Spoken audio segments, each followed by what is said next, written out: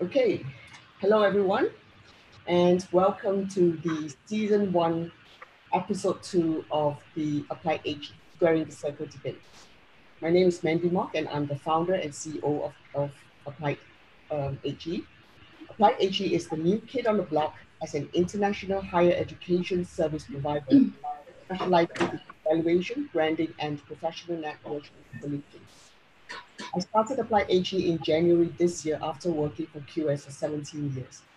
Thank you very much for joining episode two of the Applied HE Squaring the Circle debate webinar series, which has a total of 6 episodes that will take place monthly on the first Wednesday of every month until the end of the year. Today's Squaring the Circle debate with the motion online learning will never replace face-to-face learning and teaching is hosted by the City University of Hong Kong and led by the legendary debate master, Dr. Kevin Downey, who is the Secretary to Council and Court and Director of the Institutional Research Office. Kevin will be guiding today's debate with four outstanding speakers from different parts of the world, whom he will shortly introduce to all of you.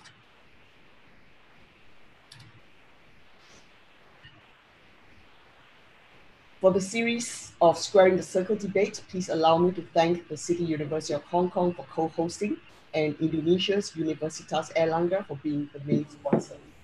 Now, without further ado, allow me to hand over to the very capable and always entertaining Kevin Downey.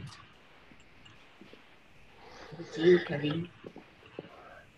Thank you, Mandy, and welcome everyone. A very warm welcome to all participants in this debate. So far we have 124, but we're anticipating up to 500 who have signed up. So welcome to you all. I guess we're all at different time zones. I'm in the UK, it's just gone 2 p.m. I know one or two of my colleagues, Judith, for example, is also in the UK, but the rest of you are in various time zones around the world. So without further ado, I'll just very briefly run through the format. The format is we're going to debate the motion, a very pertinent motion right now. Online learning will never replace face-to-face learning and teaching. That's online learning will never replace face-to-face learning and teaching. And we've got a very distinguished panel, which I will briefly introduce to you now before running through the way the debate goes. So first of all, let me introduce to you Professor Judith Lamy, who's proposer number one. She's the Managing Director of JL Education Consultants Limited in the United Kingdom. Welcome, Judith. Thank you. Good, and that was short and sweet. And then on to the I'm saving it for my 5 minutes in a moment. Yeah, I thought you might. So now on to the first opposer. In other words, face-to-face with Judith is Professor Mansour Ahmed Al-Ali, President of Alia University in Bahrain. Welcome, Mansour. Welcome and welcome to you all. Welcome to you all. Thank you. Nice to meet you all. Thank you. Thank you. It's amazing, Moritz. Your second opposer is actually the only one applauding you, but it's a good start. That will change. That will change, Kevin. Yeah. Okay, and now third in our lineup, proposer number two, backing up Judith, is Professor Dr. Vinesh Thiruchelvam, who's Deputy Vice Chancellor at the Asia Pacific University in Malaysia. So Dr. Vinesh, very welcome to you. Thank you, Kevin. Good day, everyone, and certainly a bliss to be part of this debate as hosted Applied HE. Yeah, thank you. Thank you very much. And last but not least, we have as the opposer number two, backing up Mansour, we have Professor Moritz van Rooijen, who's the Rector of the University of Applied Sciences, Europe, UE, in Germany. So Moritz, welcome. Thank you very much for your kind introduction. Clap from me as well. Yeah, exactly. And may the opponents stick to the rules of the debate. Yeah, this is already I don't remember agreeing rather to that. partisan, isn't it? Okay. What is the reason? Okay. Okay, now the way this goes is, first of all, to all participants, the attendees, of which there's now somewhere around 140 of you, I will give you an opportunity to vote on the motion before the debate starts. You will then see the results of that vote, and we will then start the debate. The first to speak will be Judith. She will speak in support of the motion. She has 5 minutes with no visual aids. At the end of 4 minutes and 30 seconds, I have this wonderful bell here at home, and I will just go. At the end of 5 minutes, I will ring it continuously until you're all sick and tired of it, and then the speaker will no doubt be quiet.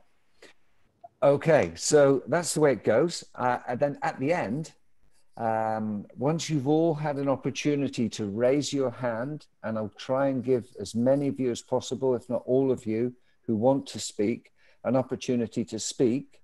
After the four protagonists, that's Judith first, followed by followed by Mansour, followed by Vinesh, followed by Moritz. That's the order in which you will speak. Once they've finished, I'll throw it open to all of our participants. If you use the raise hand icon, I will try and get to you in turn as to who raises the hand first. You then you make your point, you say who you are, you say where you're from. So Kevin Downing, City University of Hong Kong, and then you say, I'm speaking in support or I'm speaking against, and you don't ask a question, you make a point within 10 sentences. So you have 10 sentences to make your point. Sentence, the dreaded bell comes back to remind you that you need to go back and do Maths 101. Okay, so you get 10 sentences. Then right at the end, we will take another vote, and we'll see if academics around the world are as open-minded and flexible and listen to debate in the way they like to think they do, or whether you're all very close-minded and once you've made your mind up, that's the end of it. So I hope we'll have some fun. I'm really looking forward to this. So without further ado, I'm now going to open the opening poll. Remember, you're voting on online learning will never replace face-to-face learning and teaching. And I'm launching the polling now. I'm not going to, or I will allow the panelists to vote. That'll be fun. So we'll launch the polling now. Okay, you now have 1 minute to agree with the motion that online learning will never replace face-to-face learning and teaching, or disagree with that motion. At the moment, I can tell you that agree is well ahead. It's amazing. As soon as I say that, the disagree jumps a little bit as well. Okay, so very interesting. You have half a minute left, 30 seconds.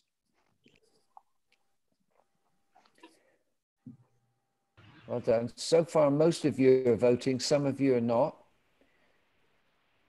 Come on, guys, it's easy to vote.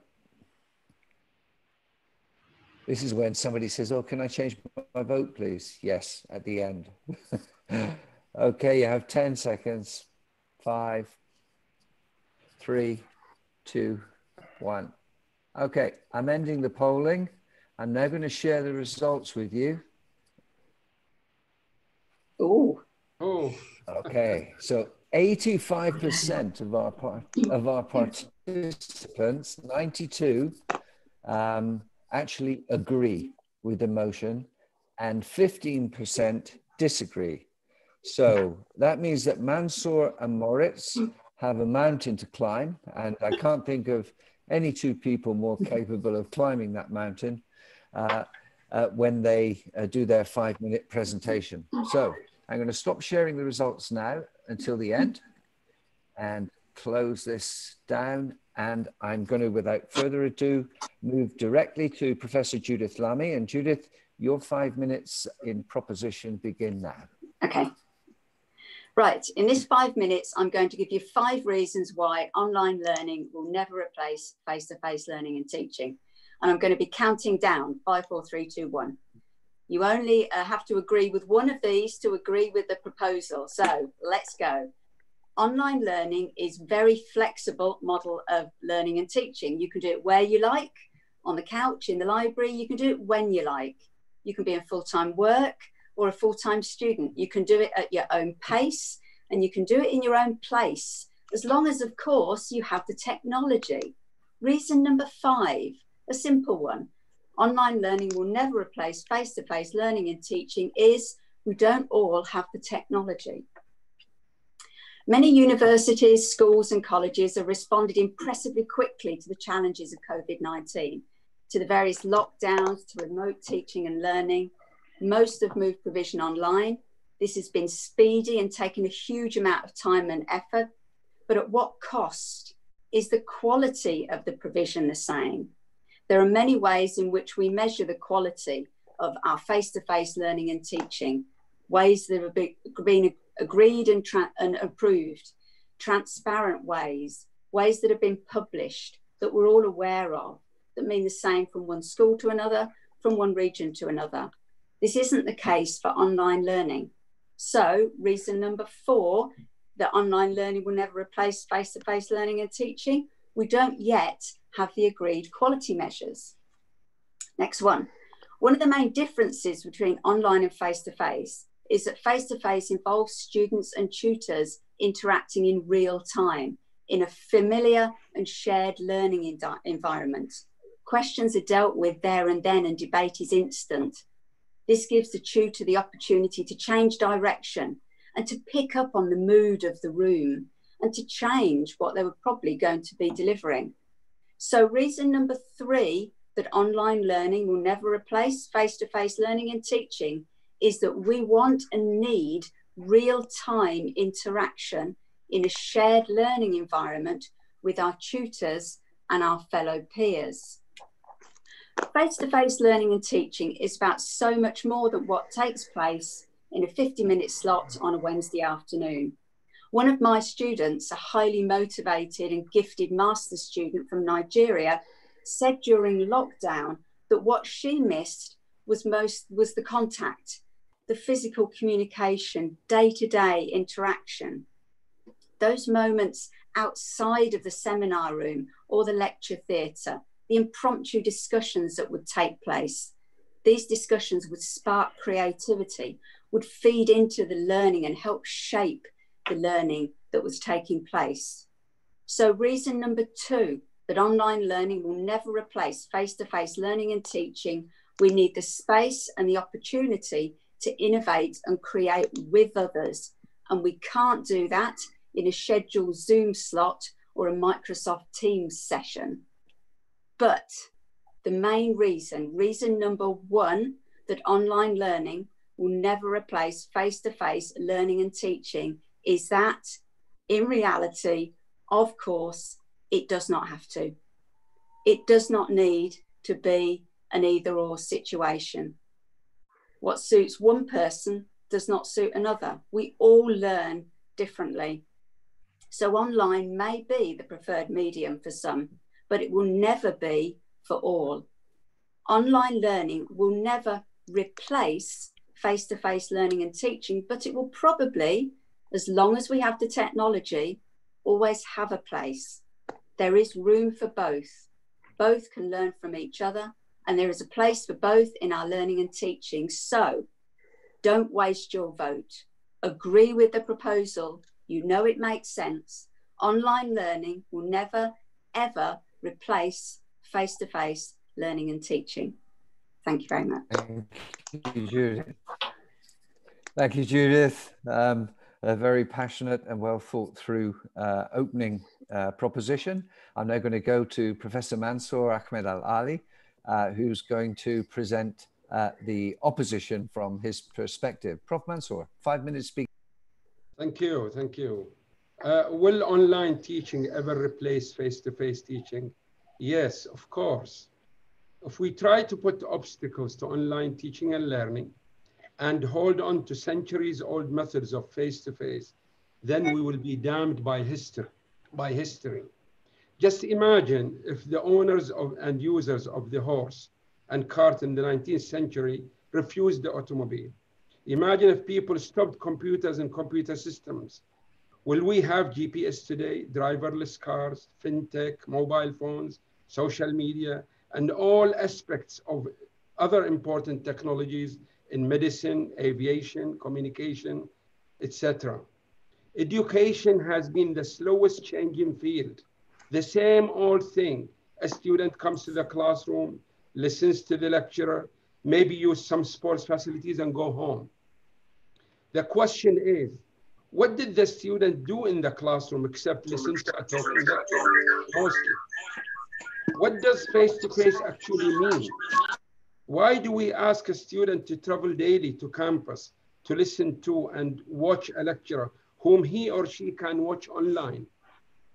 What would we lose if the student did not come physically to the classroom, but virtually watched and was part of the very same classroom in its entirety?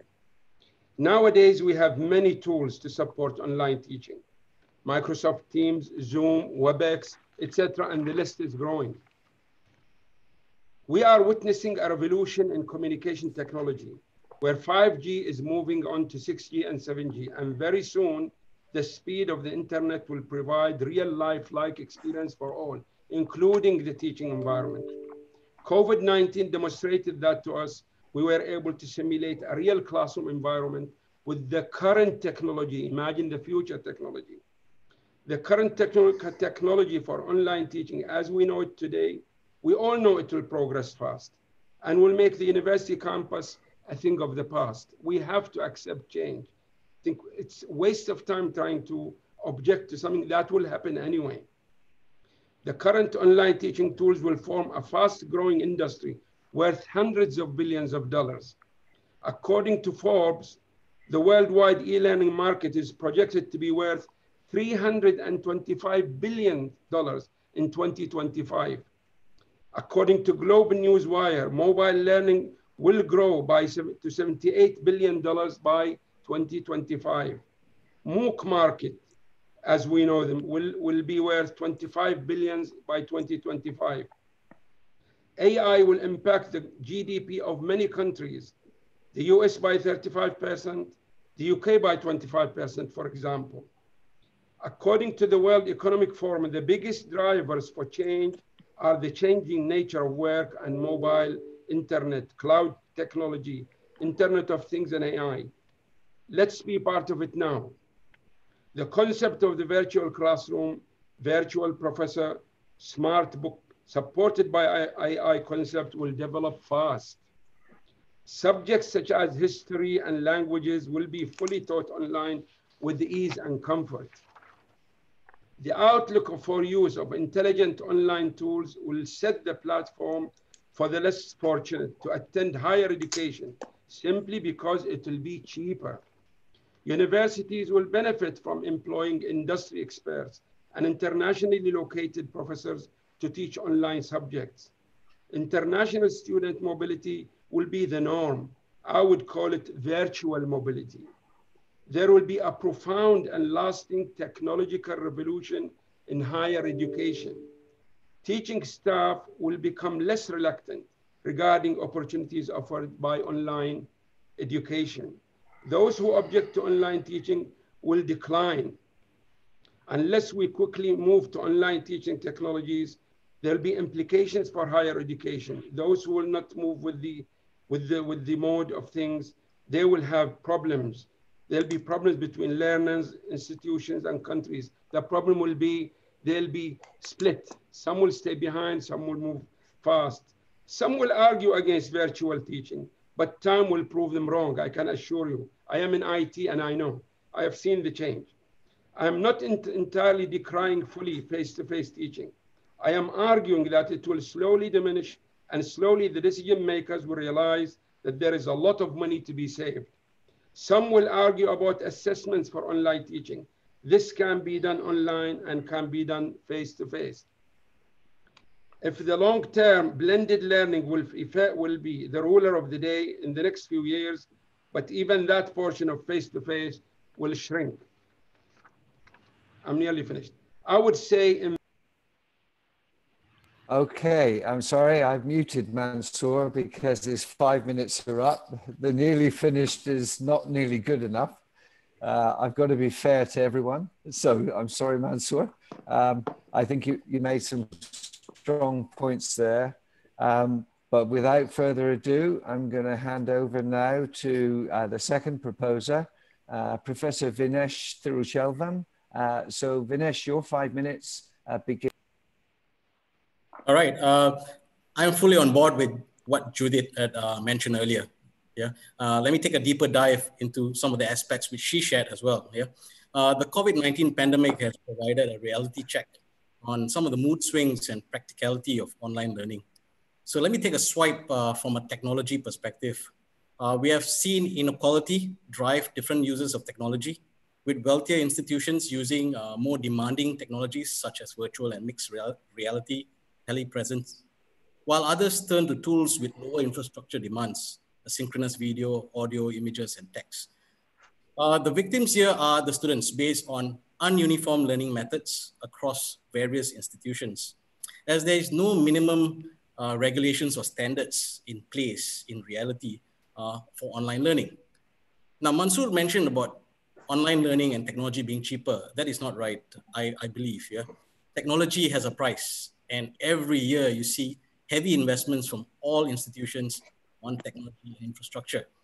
On the part of 5G, 6G, and 7G, I do believe it's like hotel ratings. Yeah, there is no such thing as a 6 or a 7-star hotel.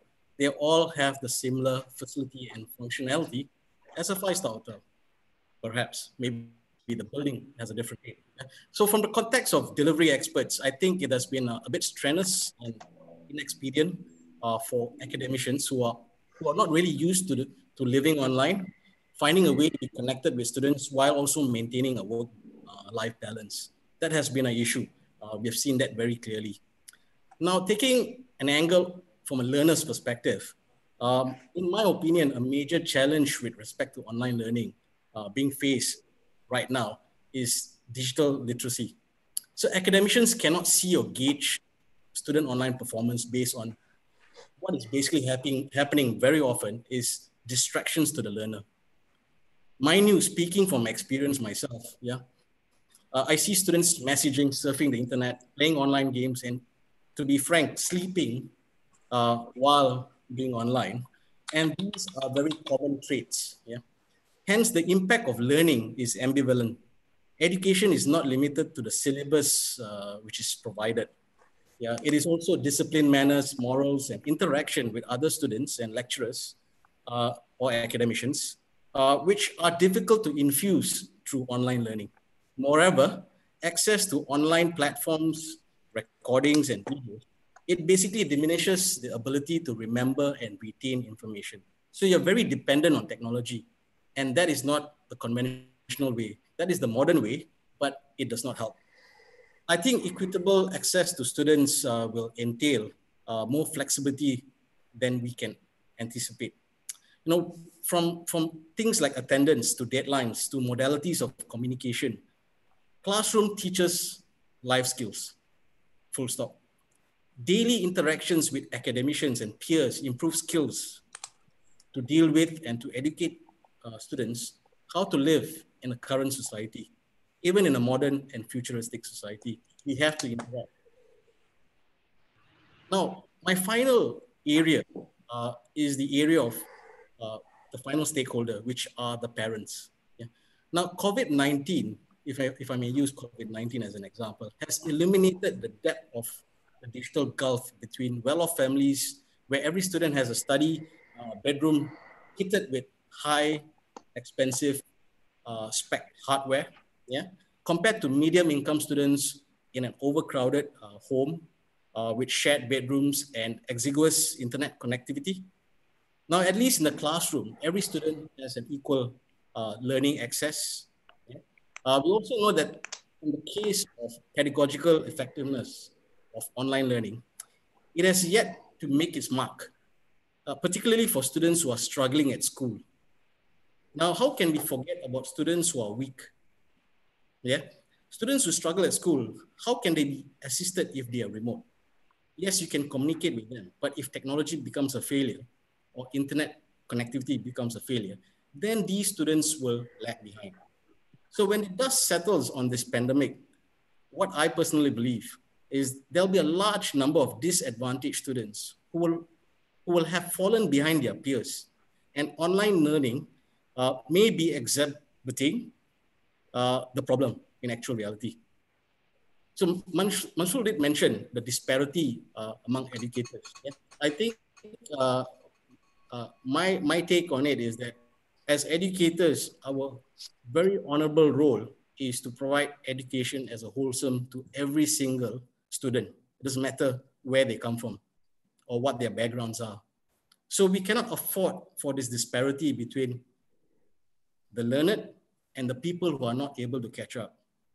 Because if a society is supposed to converge together, and then that's the way we have. I'm sorry, I have to mute. I'm going to be very strict with everyone then, and I'm timing it to the second. Thank you very much, very eloquent, with plenty of good examples and new arguments to support Judith's presentation. And now, without further ado, I'm going to move on to, last but not least, Professor Moritz. Thank you very much, Kevin. So you broke up at the end, so I assume that was my name you just introduced, right? Okay, thank you. I'll kick off then. The 5 minutes starts now? Okay, thank you. Okay, so just for clarity, this is not a gathering of lawyers. We are not here to have a lengthy discussions about definitions. This is a gathering of smart people. And let me start off by saying, actually, I agree with something Judith said. And that is, it's pretty old-fashioned to talk about education in purely a binary divide. And I recently wrote an article about this where I said, stop talking about online and classroom as if this is the kind of the two big enemies, the thesis and the antithesis. That's not what this is about. This is about the fact that the classic classroom is marginalizing and will fade away and will disappear. It's a reality.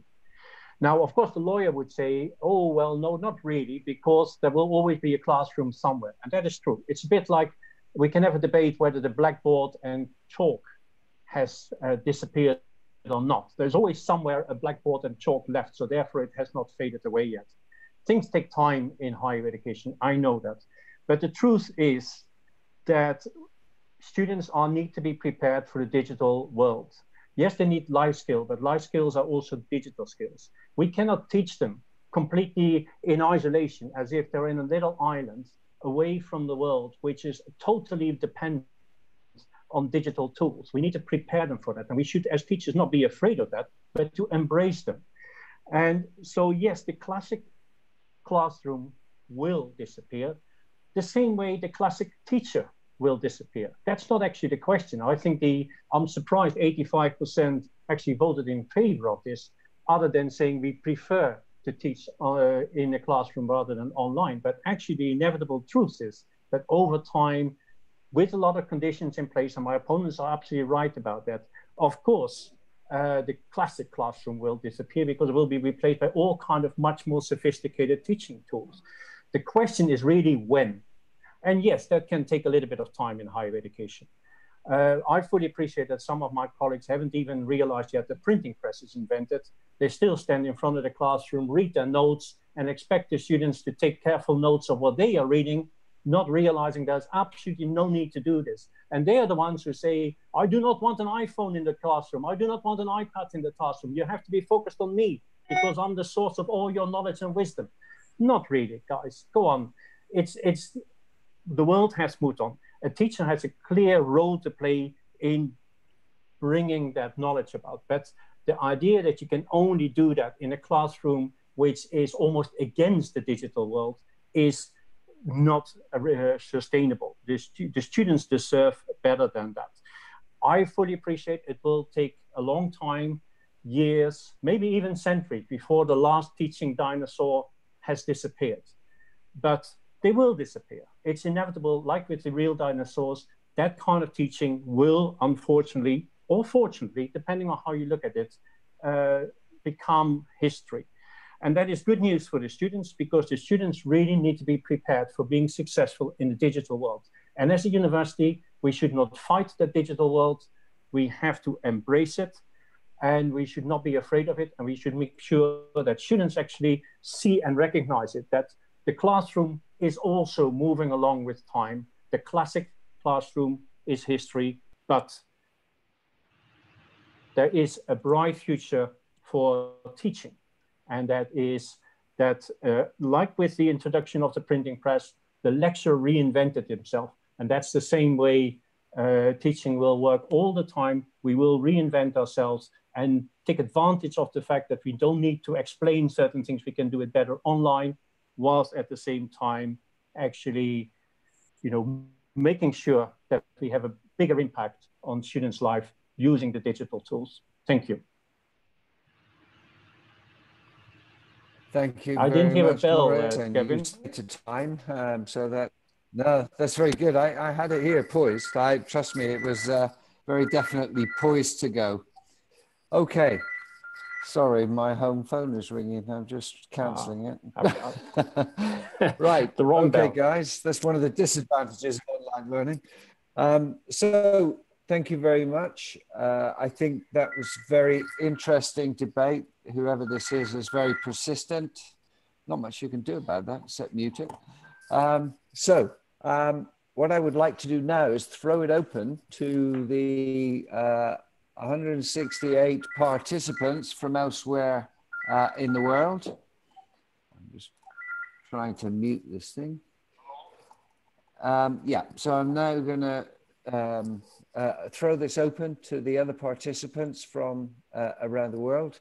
And what you have to do is raise your hand, say who you are when I allow you to speak, say whether you're arguing for or against the motion, and you have 10 sentences then to make your point.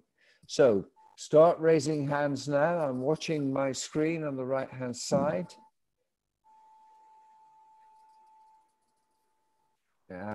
So far, no hands raised that I can see. So, right, I have someone, Nida. I'm going to allow you to talk now. Please introduce yourself, say where you're from, and make your point. Okay, thank you. Nida. I'm just unmuting you. Good evening, yes. Good evening, panelists. Good evening for introducer. Really, it's a very interesting topic nowadays, especially in this critical time. I am Dr. Nida Muhammad Ali Wadi from Oman National University of Science and Technology, College of Pharmacy. I am a senior lecturer in College of Pharmacy. I am also teaching online to my students. And I am really struggling with the teaching of online, not because of the type of learning or a new technology, because as Dr. Bench said, we have a different student has a good net for connections with the student, have a poor net for the connections, and we face that some students, they didn't get the lectures. This is one. Second important thing, we should not ignore the communication skills. Teaching, it is not only delivering the information. Teaching is a matter of interaction between the teachers and the student.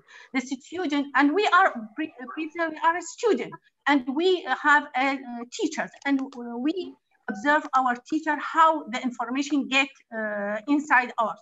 So this is the weakness of the online. Online teaching can be complementary. Can be complementary, yes. Thank you, Dr. Nida. No. Dr. Nida, I'm going to. Yeah, thank you, Dr. Nida. I can tell you're not a mathematician because it was somewhat more than 10 sentences, but having said that, points very well made. Thank you very much. I'm now going to move on to Abdul Hafiz Qureshi. And Abdul, I've just allowed you to talk. Can you talk, please? Hello. Yes. I am Dr. Abdul Hafiz from National University of Science and Technology, Oman. So my question is that can we ask this question to our students also and see how they respond? So they are I think it's their opinion is necessary. This is my suggestion. Thank you very much. Thank you very much. Very brief, but very clear comment. Thank you very much, Dr. Abdul. I'm now going to someone that I'm going to let everyone know this person is going to support Mansour, whatever else is said. It's his colleague in Bahrain, Professor Abdullah Al-Hawaj. Welcome back, and please make your comments your comments now. I'm just asking you to unmute.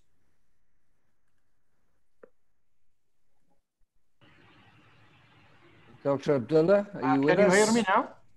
Yes, we can now. You are muted. Yep. Okay. First of all, I would like to thank you for this very important topic. But I'm always surprised about people stopping technology and about people hating changes, we cannot reach where we reached without accepting changes and difficulties. We've been really having the face-to-face teaching for the last 200 or 300 years. It's time to change that. I think really inventions is important and people have to accept changes. They're not going to stay for a full time, So I think, yes, online teaching going to be the future and will replace face-to-face teaching. Thank you very much. Abdullah Al-Hawaj, Ahliya University. Thank you. Thank you, Prof. Abdullah. That was very succinct and to the point. Thank you for that. The next person on my list, I've got so many hands up here. Don't forget to say who you are, where you're from, and whether you're in support or against the motion before you outline your 10 sentences. So next speaker is going to be Kavitha Palaniappan, and I'm just about to allow you to talk. Okay. Yeah, so thank you. Kavitha, please go ahead. Yeah, thank you, Kevin. I'm Kavitha from University of Newcastle, Singapore. And I would like to take the side of the opposers in this case. Why is, okay, there are, in a class setting, if you see, there are many students who are basically sitting in a class where they're not interested. Even if it's a face-to-face classroom, they're sitting there and listening to the class because they are forced to. They have to take certain courses. But in an online environment, they can be free to take whatever courses they are learning. So if learning is the only ultimatum, if learning is the main criteria, then online is going to be more favorable for that. And another point is that many of them said that there is not going to be any interaction. Well, there will be different platforms for interaction. It need not be a classroom setting. That's it from me. Thank you. Thank you very much, Kavitha. Very strong points and very well made. I'm now going to move on to the next speaker so we can get as many people as possible to make their input. So VG Sridhar, if you can make yourself ready, I'm just allowing you to talk now. Hi VG, very nice photograph of you. Thank you so much, Dr. Kevin. I'm Dr. VG Sridhar, Professor, VIT, one of the top 15 university in India. It's a private university. I've been working in VIT since 1997. So my observation is future is going to be blended learning. Learning anytime, anywhere is going to be the new normal. We cannot force any student to come to the campus or attend the classes in online. Either it is online teaching or classroom teaching, students should be willing to attend the classes. The faculty should attract the student, whether it is going to be online learning or classroom learning. There should not be any, we should not force students to maintain attendance or force them to come. So students should be attracted. Now even the students are in a situation, even the video sessions are getting bored for them. If you send some video thing, they are fast forwarding it and they are going on, and multitasking has become the norm. Thank you. Thank you. Nice attending this session. Thank you, Prof. VG. I just to let everyone know,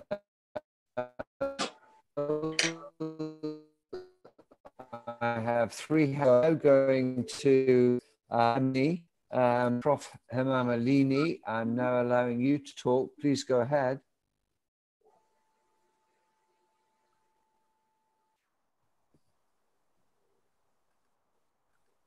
Prof. Hemamalini, can you unmute, please? We can't hear you.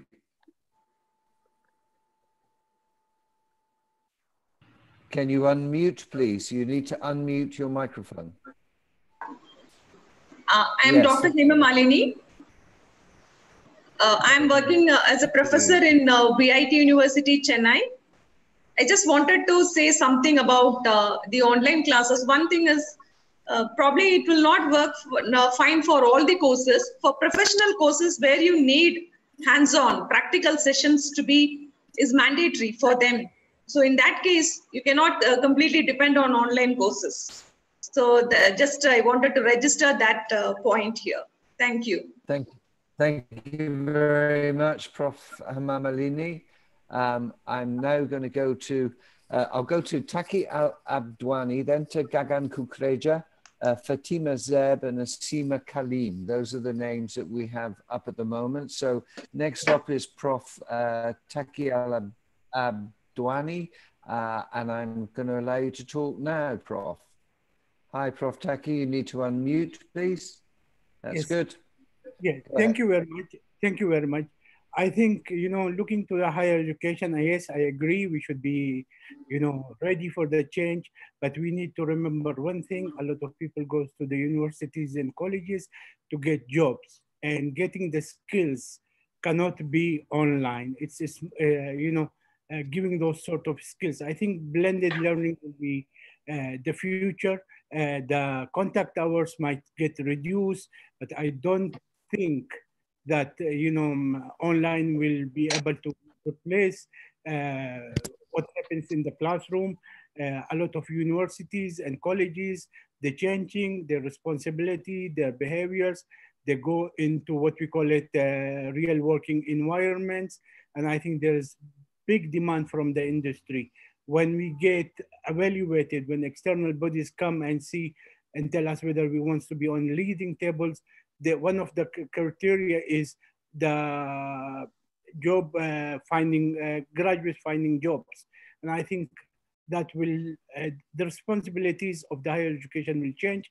And I think higher education responsible institutions will take more responsibility on giving skills rather than the knowledge. Thank you very much. Thank you, Prof. Taki, for those comments, very helpful. I'm now going to move on. You'll notice I'm trying to get as many people in as possible. I hope I get your first name right, Gagan Kukreja. I'm now allowing you to talk, Gagan. Yes, thank you very much. This is a very interesting discussion. My name is Dr. Gagan. I work with Ahlia University. And I have this kind of observation that this blended learning will be the future. And gradually we will adopt more technology in future. So especially in higher education, maybe in school education, in primary education, the adoption of technology may not be that much fast, but in higher education, in professional qualification, in training, it will play a very, very significant role. And one more point I want to mention here, which is missed here in this discussion, there are many MOOC courses available now. There are many good platforms like Coursera, we have edX, we have Udemy, we have some other platforms, even Khan Academy. Some courses are very, very affordable and they are very highly quality course. So this gives an opportunity to the people who have less affordability. They can also learn now with the help of this technology. So I believe that we are moving in this blended learning area actually. We have no other choice. We have to adopt it.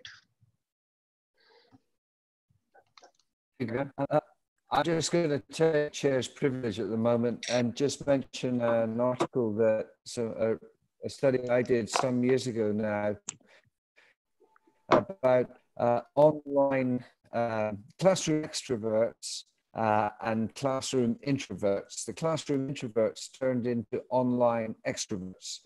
In other words, they were much more prepared to engage in debate, put their hand up, and so on when online.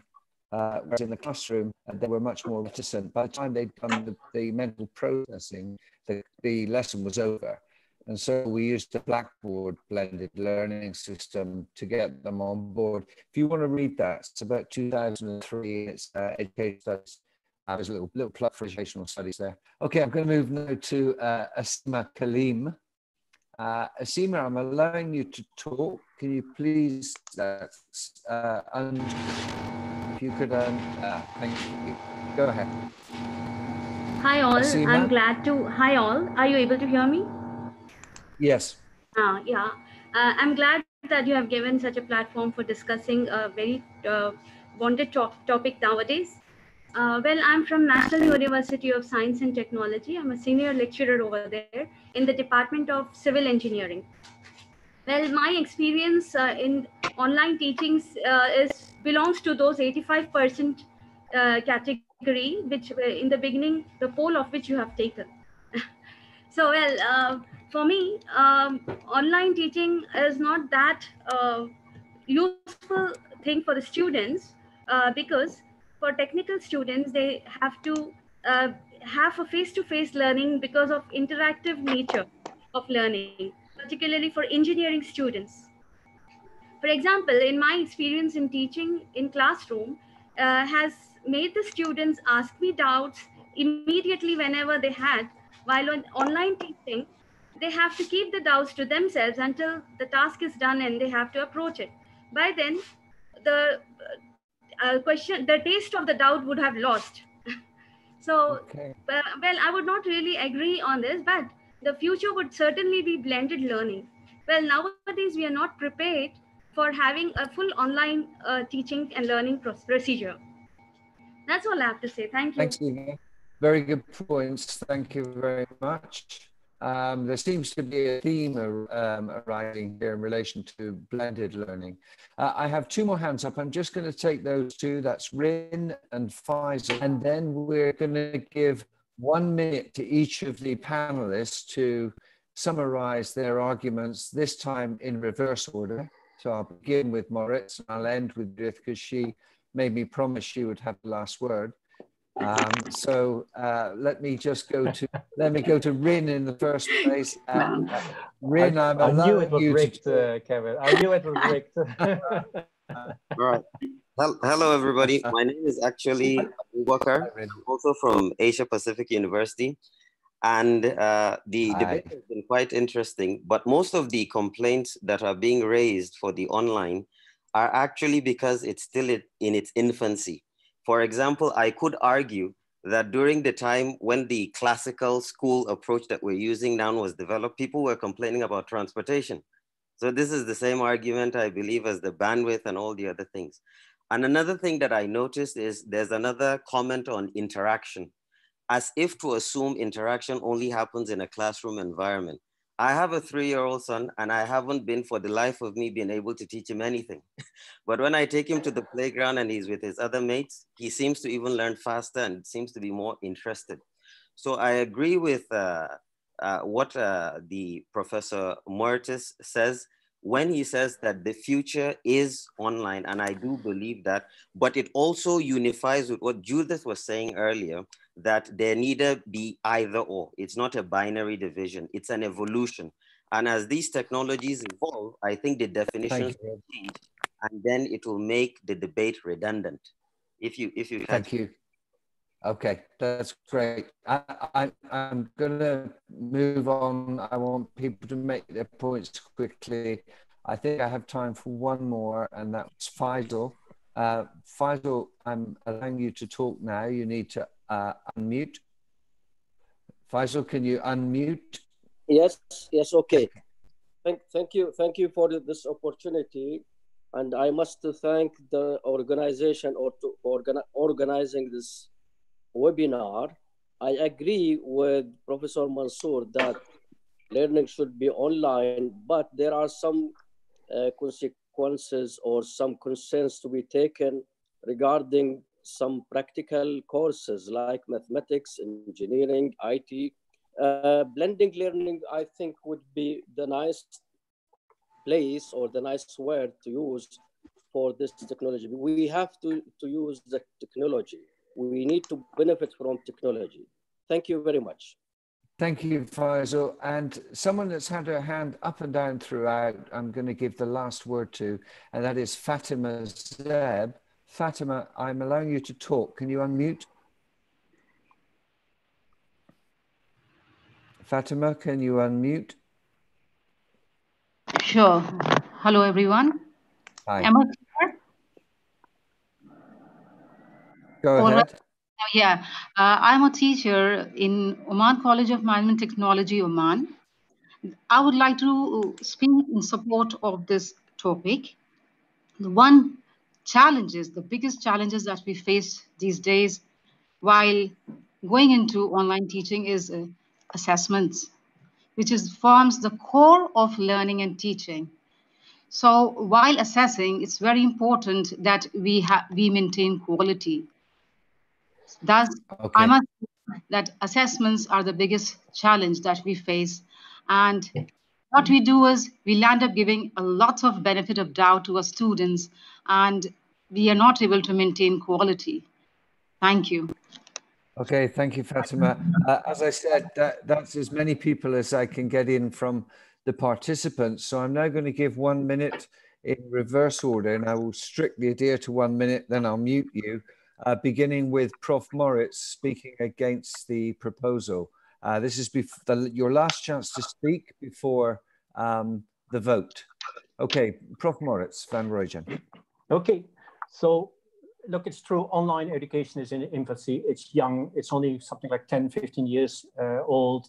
Tech challenges are there, it's all true, but that's not what this debate is about. This is not about whether online or classical is better or whether we're already ripe for online. This is about the future of education. And the future of education is that we want to boost the quality of our learning, to boost the quality of interaction by using digital tools, and that is inevitable. And it's in the interest of our students. And it's not in the interest of our students to fight that. We should embrace it. Now, then we get the question, is it complementary or not? Well, what is complementary? There will be need for real life interaction, absolutely. But it is actually going to be supplementary to the online teaching tools because that's much more individualized. It's much more effective. Sitting in a classroom, listening to the professor for hours on end. I've been there and I thought it was extremely boring. Right? We need to move on and get to a more sophisticated style of teaching. Thank you. Thank you, Prof. Moritz. I'm now going to move on to Prof. Vinesh. Prof. Vinesh, you have 1 minute beginning now. All right. The pivot to online learning in totality is basically a response to an unprecedented emergency at best. So digital pedagogy is an emerging field and will also be an embellishment to face-to-face learning. Challenges remain for academicians to find a platform that can be effectively encourage or develop a sense of community online among students.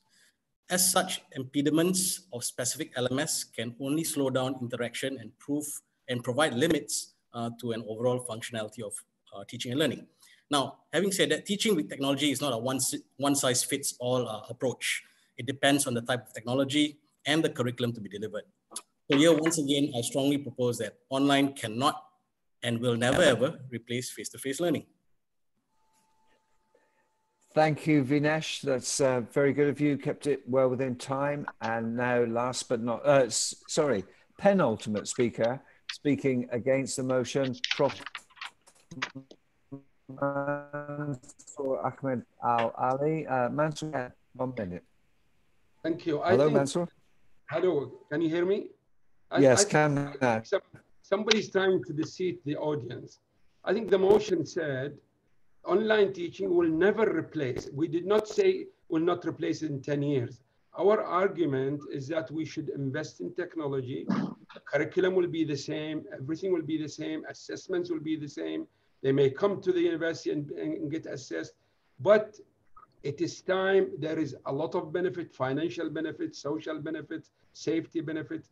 It is time we realize the professor is the professor, the curriculum is the curriculum, but we are saving effort and money, and technology will move. Believe me, the fastest growing thing in the world is IT. A lot of billions are invested, and we will go nowhere from it. It may take a year, 2, 3. Yes, now there are technical difficulties. Yes, some people cannot afford the laptop now, but we said we will never. And my argument is it will one day. Thank you. Thank you. Thank you. Thank you very much. And I promised I'd give you the last word, Judith. You owe me at least a cappuccino. Fair enough. It's in the post. Yeah. Oh, great. So you have 1 minute, Judith, to sum up the arguments for the proposal from now. Okay, right. We need the space and the opportunity to innovate and create with others. And we can't do that over Zoom and over Teams. What have we missed in the last few months? Have we missed using the computer? Have we missed technology? No, we're using it all the time. It's been terrific. We've embraced it. We've made lots of mistakes with it. Some people have been boring with it as well. That doesn't preclude them being boring just because they're not face to face. However, what we've really missed is that physical contact, that interaction where we spark that creativity. So we do need to embrace online technology. Of course we do. And that needs to be part of our learning. We need to prepare our students for a digital world, but a digital world full of human beings. Face-to-face will never be replaced by online learning and teaching. It'll be a part of it, and it'll always be there because we'll always be there. Thank you, Judith. Now, guys, it's back to everyone, all the participants. We've managed to hang on to all of you so far. Excuse me, I assure you that's nothing nasty. It's just the dry air in here. I'm going to go to an online poll now, and we'll see if you've changed your mind. We'll see how open-minded you are as academics, or we'll see if, as I suspect, we're actually not quite as open-minded as we like to think we are. So I'm going to the poll now. We're going to relaunch the polling. If you remember, 85% agreed with the motion at the beginning, 15% disagreed. You now have 1 minute to change your mind or remain the same. Here we go.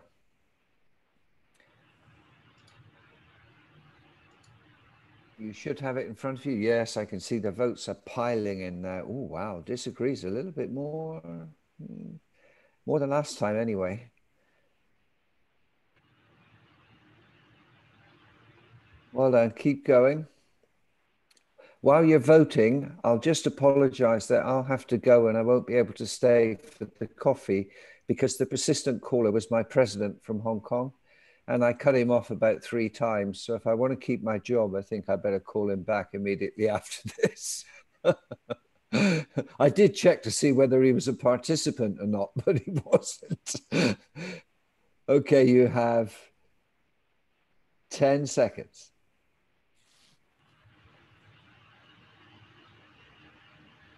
7, 6, 5, 4, 3, 2, 1. That's it. I'm ending the polling. Actually, that has been a reasonably victory, I have to say, to the opposers, because I will now share it with you. 71% now agree and 29% disagree. So although everyone's a winner today, the proposers wait, the opposers can claim that they managed to change the minds of more of the participants. So without further ado, I would just like to thank everyone for taking part. I really enjoy these debates, and I'm one of those dinosaurs Moritz was talking about, for which I'm certainly not a digital native. In fact, I'm not even sure I can spell digital native, but here we are. It's been great to have this debate across the world. I'm going to ask you to hang on because Mandy's going to speak to you now. You will forgive me. I do want to keep my job, so I will be calling my persistent caller, immediately I say goodbye to you. Now, before I do that, I actually have to hand this back to my colleague. How do I do that, Peter? I've forgotten. You click on my name or on Applied HE, more, and then make host again. Yeah, that's good, but I can't see Applied. Oh, yes, I can. Got it. And I click on more, and then I make you the host. So everyone, please stay safe. I really look forward to the opportunity to re-meet some of you in person and to meet new people in person when we're able to have a face-to-face conference. Thank you. I've learned a lot from this, and I hope you have. I'll say bye for now, but keep your eyes open for the next debate. Thank you. Bye-bye.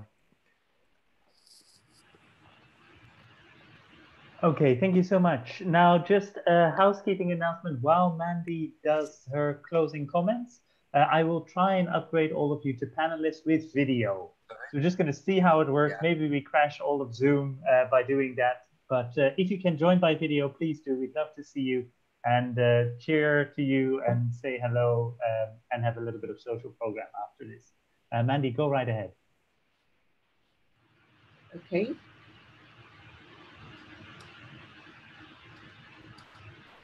Can you see my screen? Can you see my screen? Yes, yes, we can see it. Okay. Well, thank you everyone for the very lively and insightful debate. I have learned a lot, and I hope that the same is true for you. I'd like to express my deep appreciation to our wonderful speakers for their time and contribution, and also thank you, our great participants, for joining us for this episode 2 of Squaring the Circle debate, once again in such large numbers. I'd like to thank our hosting partner, City University of Hong Kong, and our sponsor, Universitas Airlangga of Indonesia, for their valuable support. Well, this marks the end of episode 2 of the Squaring the Circle debate, with many more events planned. As mentioned, Squaring the Circle debate is always on the first Wednesday of every month till the end of the year, and the next one, episode 3, is on the 2nd of September with the motion, Higher Education Collaboration Can Heal Geopolitical Divides. Do note the dates down in your diary, 2nd of September. On the 19th of August at 9 p.m. Singapore time, we will be hosting session 3 of the Fireside Chat series. The topic of session 3 is inclusiveness on campus, policy and group practices. The Fireside Chats are a discussion-based webinar series that aim to bring a globally diverse group of experts to weigh in on an important current topic. It is designed to be cozy, relaxed, engaging, and at the same time, serious, fun, provocative, thought-provoking, and blue sky. Mrs. Winnie Ely, partner of Education Insight from the UK, is our moderator, and with 4 very distinguished speakers. They are Ms. Karen Fisher from the Chronicle of Higher Education in the USA, Professor Pauline Strahan from the Singapore Management University, Ms. Louise Robert from the University of the West of England, and Mr. Aaron Duck, a Senior Marketing and Communications Consultant based in Australia. Just like SCD, Fireside Chat is also once a month, but on every 3rd Wednesday of the month at 9 p.m. Singapore time. So be sure to mark the date and time in your diary for the next Fireside Chat, 19th August, 9 p.m. Singapore time. Registration is now open for session 3, which is scheduled on the 19th of August. Please look out for our email list.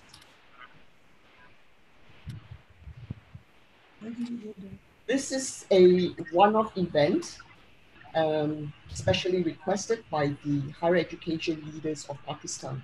The theme is International Best Practices in Managing COVID-19 for the Higher Education Sector, and we will be organizing this event under the banner of Applied HE Exchange Pakistan.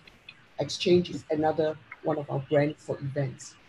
This webinar is targeted at higher education leaders and practitioners in Pakistan as the country prepares to reopen its higher education sector in a couple of weeks' time. Applied HE Exchange Pakistan will take place on the 10th of August at 2 p.m. Pakistan time and you're welcome to sign up even if you're not based in Pakistan. We're very grateful for our invited speakers, Professor Ponchai Wongkonvanit of Siam University, Thailand, Mr. Hung Trung from the University of Newcastle, Australia, Professor Min Yu Michelle Lee from Changzhou Christian University, Taiwan, and Mr. Chun Hyun Kim from Kyunghee University, South Korea. The event will be hosted by the University of Lahore, and the moderator is Professor Syed Amir Gilani. He is also the country director for Applied HE Pakistan. The first of its kind, I don't think there has ever been such a diversified event where we have 3 higher education consortia coming together from 3 different parts of the world: Asia, US, and Europe. Applied HE Exchange Higher Education Consortia is scheduled for the 9th of September.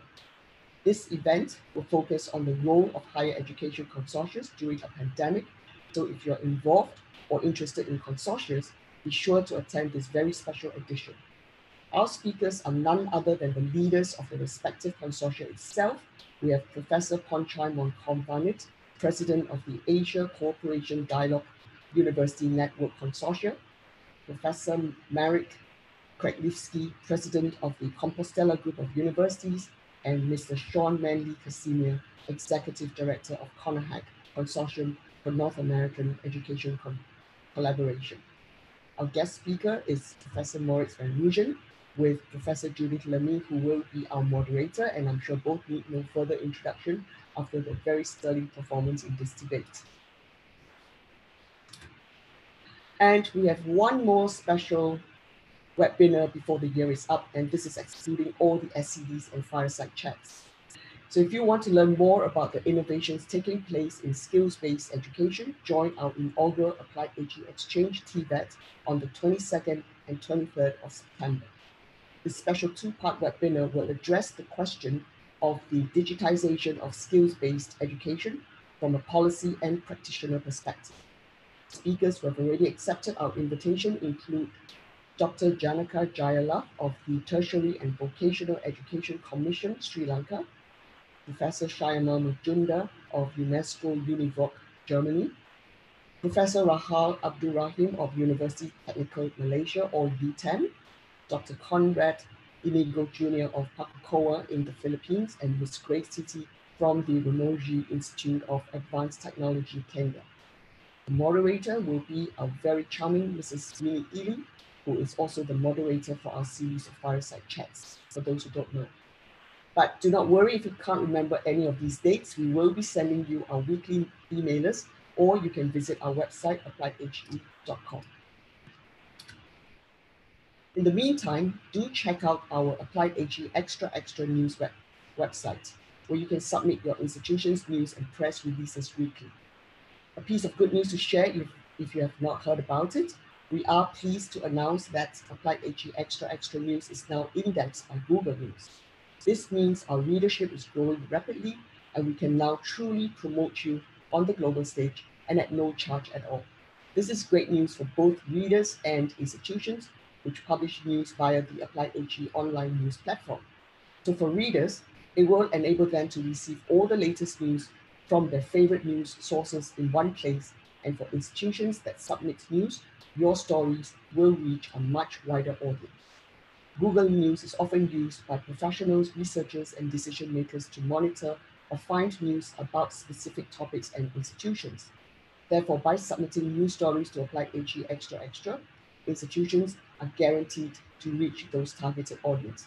So please send us your extraordinary news now. Also, take a look at our Applied HE Job Ready rating.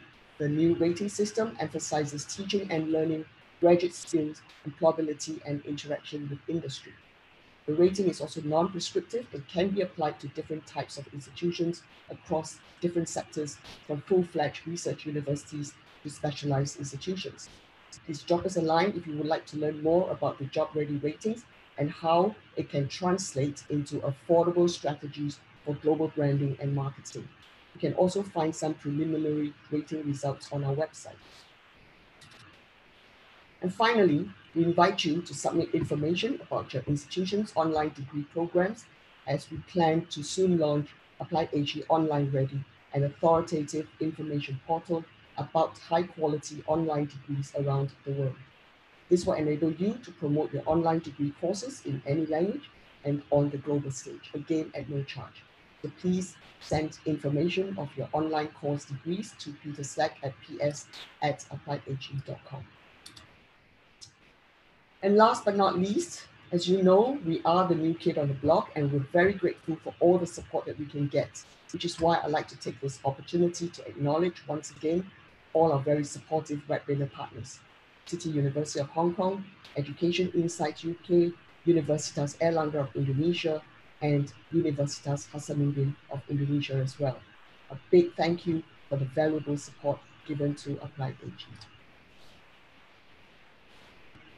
All right, thanks very much, everyone. However, the evening is not over yet, so please do not leave the chat room. We want you to experience a networking atmosphere that is as creative and as close as we can get to a physical networking environment. We're going to open the room now so we can all take a refill together. You can also chat with one another with the chat function and pretend you're in the room together. Just use your imagination. So please be sure to turn on your cameras, play some music, have a drink, relax, and the room is all yours. Of course, you're free to leave whenever you want, but we hope you stay to meet all your friends. So I will hand you over to Peter now, who will organize the refill. Over to you, Peter. All right, everybody. Let me first see if I can turn on the music. Yes, we are trying to do a kind of virtual social networking. And a fair number of you are here. That's great. I apologize. Some of you I haven't been able to upgrade as attendees. But I think you can hear my computer now. Is that correct? Some problem here. So yes, please take this time to switch on your video. Now I think I have, yes, we have a bit of background music. Fantastic. Okay, wonderful. I think we have many people here. I think more than we've had before. That's fantastic. I'll try and upgrade the last few of you. And feel free to unmute. I mean, this can be chatting now if you want to introduce yourself, or if this is your chance to make that one final comment that you didn't get to make a little bit earlier. Please do so.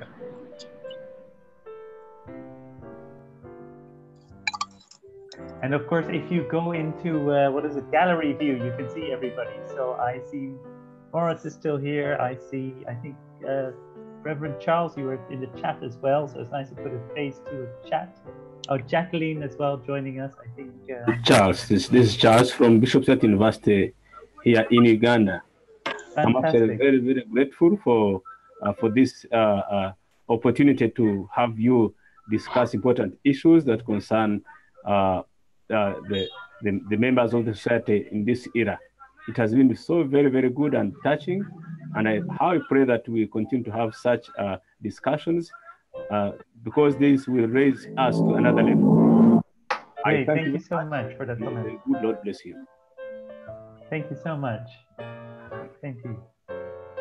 Anybody else want to say something, or a final comment from the debaters? They didn't have the chance. Do you mind? Hi, where are you joining us from?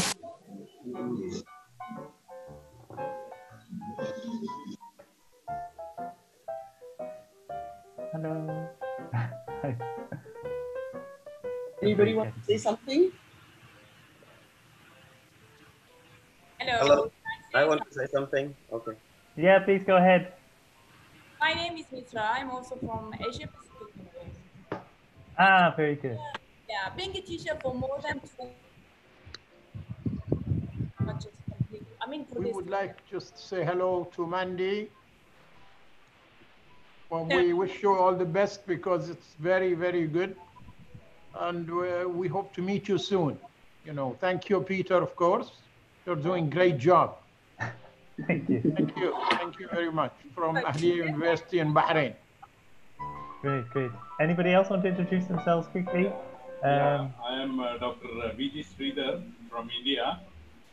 I'm happy to invite everyone for an international virtual conference.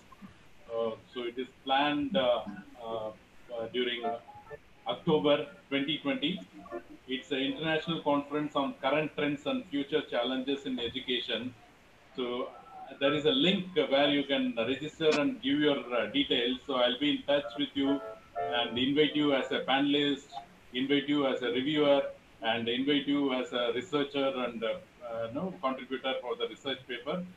I am extremely happy to be in this platform. Same way, I would request everyone to join me and support me in this international conference. Further Okay, details, thank you so much. I will forward it to you. Thank you so much. Thanks for the organizer. Yeah, no problem. Rin, did you want to say something?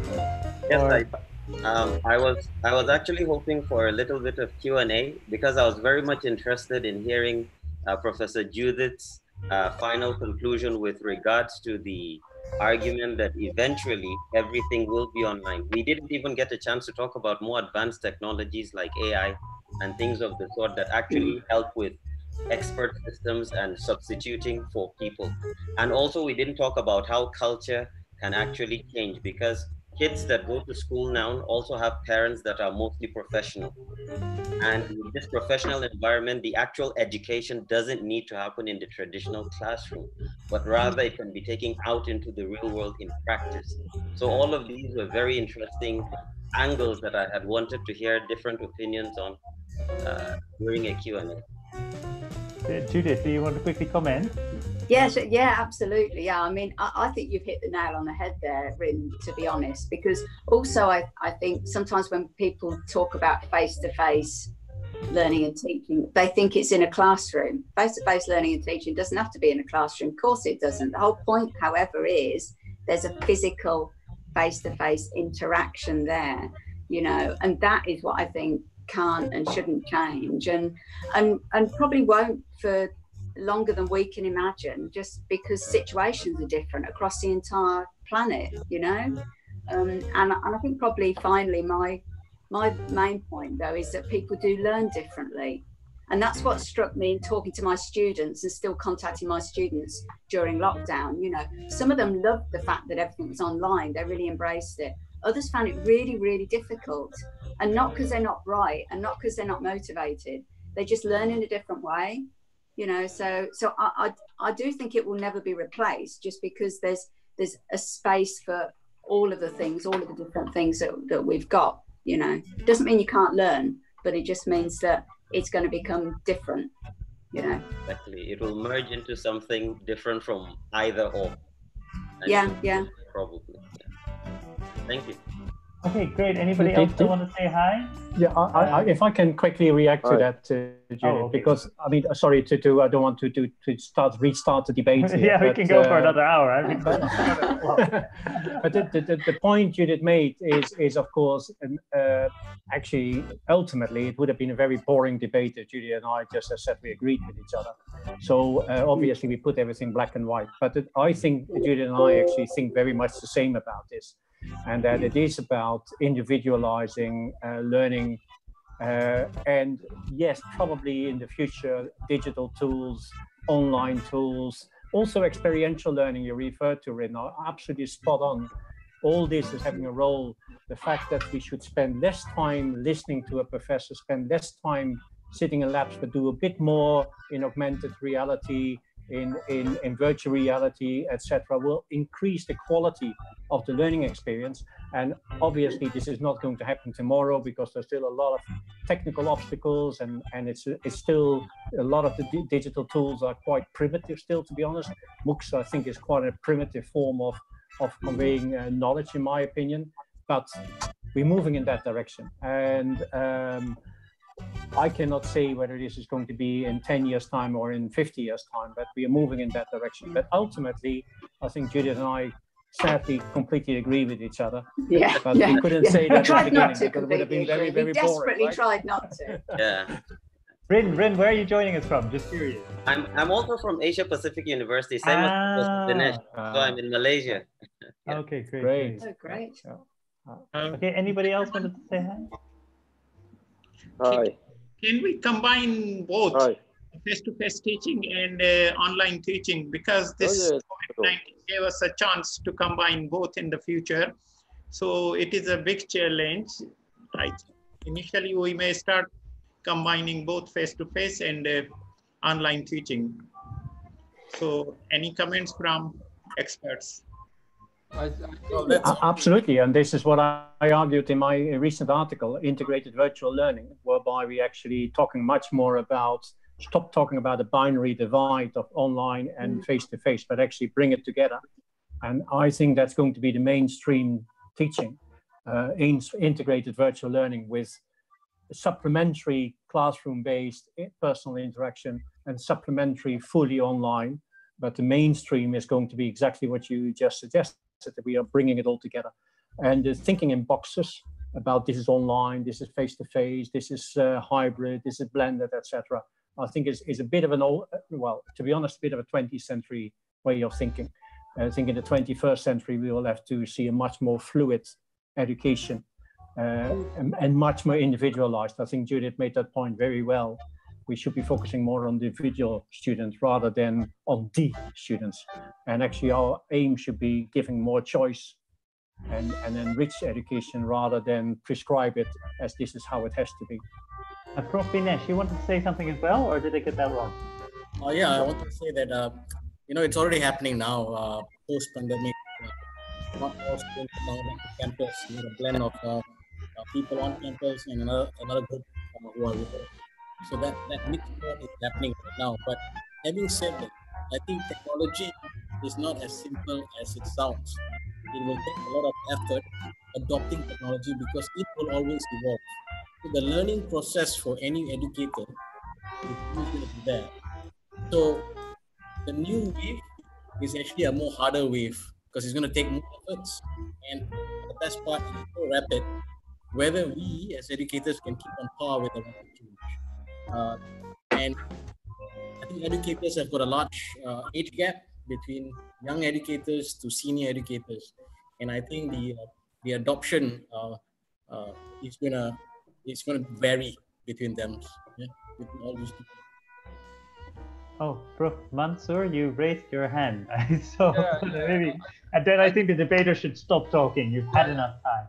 I think just to put, I think there is a little misconception. Online teaching doesn't mean all of a sudden we'll have this robot which is going to do the teaching.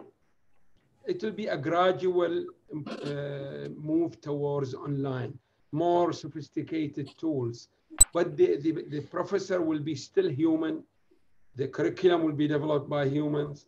Everything will be done by humans. It will just be flexibility and sophistication where we deliver and people will benefit more. That's, I don't want to reopen the debate. We won anyway because we converted more people, but nonetheless.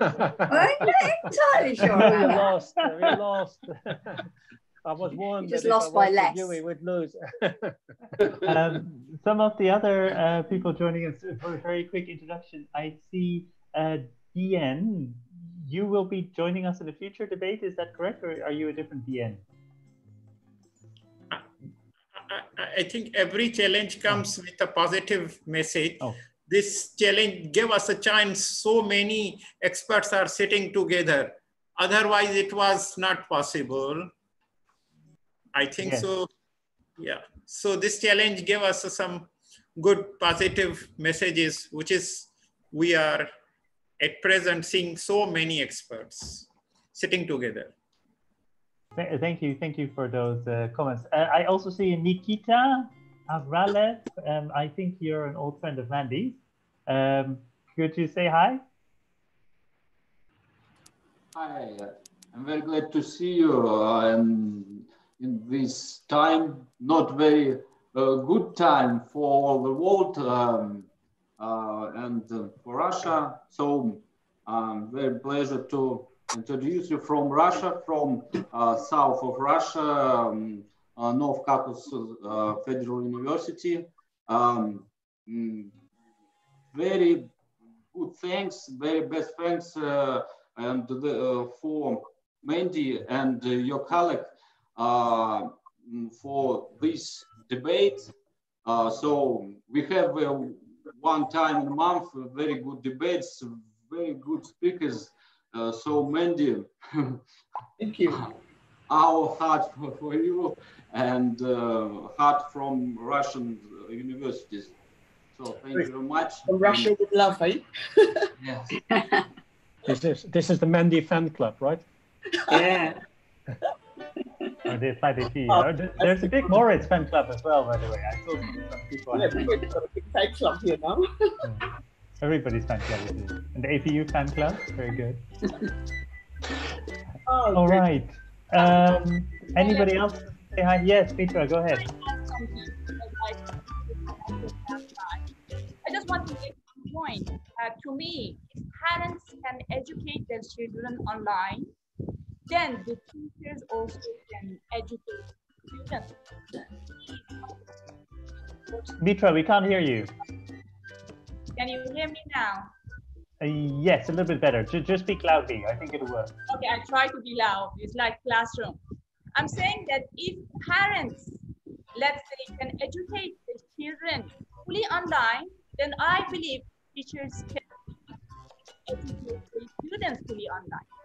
So it's not just completing the modules and taking the marks, and passing all the programs. It's the education, the element of the interaction face-to-face to me. I don't. Okay, thank you for that comment. I think we should slowly start wrapping up because probably some of you have somewhere to go as well, be it bed or another meeting. Does anybody want to make any last comments before we close it off? I just want to say thank you for the presentation, and I look forward to having more in-depth debates, and I wish there was more time for the speakers to actually elaborate on all their points. Don't worry. We'll do one again soon and we'll invite back the speakers. Thank you so much, everyone, for joining. And have a very good night, morning, afternoon. Bye-bye. Yeah, thank you. And see you next time. Bye-bye. Okay. Thank you, everyone, for tuning in. Thank you, everyone.